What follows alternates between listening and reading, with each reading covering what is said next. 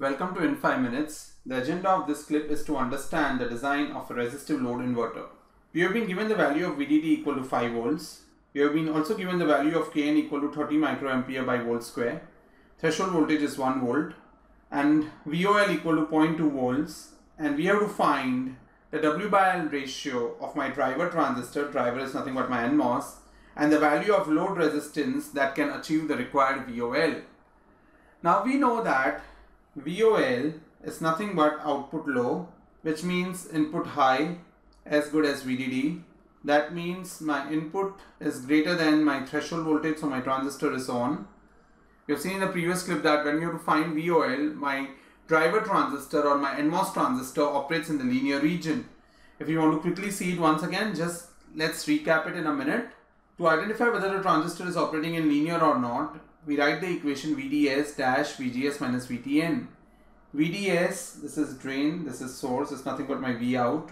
VGS is nothing but my V in minus threshold voltage. This is capital T, mind you. Now we know that output is low, input is high, and it's going to be a less than sign. So this clearly shows that the current of the transistor is nothing but the current flowing in the linear region. Now let's quickly equate the equations of the current in the linear region to the current flowing across the resistor.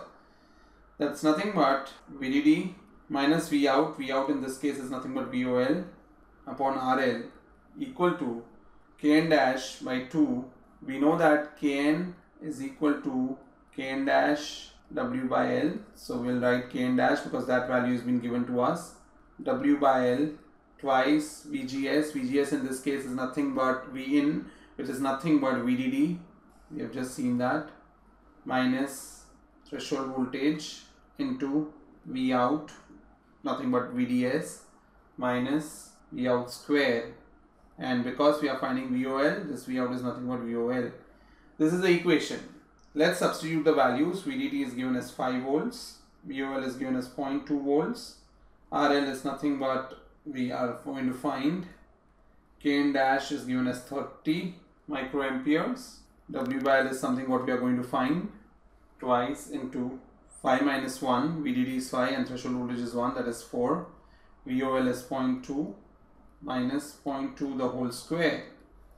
This is nothing but, if you rewrite the equation by solving the mathematics, you get W by L into RL equal to 2.05 into 10 raised to 5 ohms.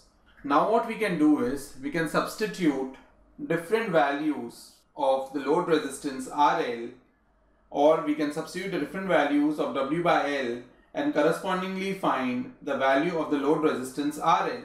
Let's put the different values of W by L ranging from 1 to 6 and see the corresponding value of RL. Before we do that, we should also understand that average DC power dissipation for a resistive load inverter is given by VDD by 2 into VDD minus VOL by RL. We have already seen this in the previous clips, which says that my power dissipation is inversely proportional to my load resistance. So if you see here on the table, when my W by L ratio is 1, we just saw that W by L into RL was nothing but 2.05 into 10 raised to 5 ohms.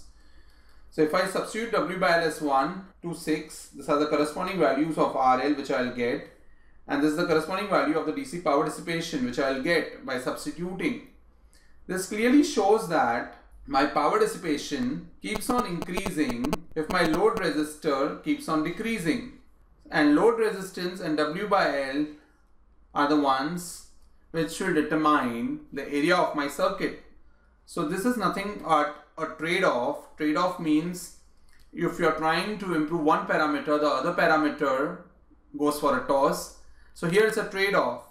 In order to avoid increasing the area of your circuit, you are paying the price of power. In order to reduce the power, you are trying to pay the price of an extra area. So a designer has to choose how he wants his actual design to be.